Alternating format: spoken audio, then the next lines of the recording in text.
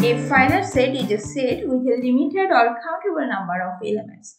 For example, the set of colors in a rainbow is finite. Red, orange, yellow, green, blue, indigo, violet. You can keep naming new colors forever. Once you hit violet, you are done. There is no infinite rainbow.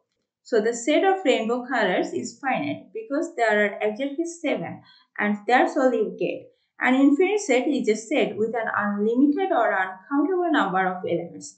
For example, the set of integers is an infinite set. Dot dot dot minus 3 minus 2 minus 1 0 1 2 3 dot dot dot. The reason this set is infinite is simple. It includes all whole numbers, both positive and negative.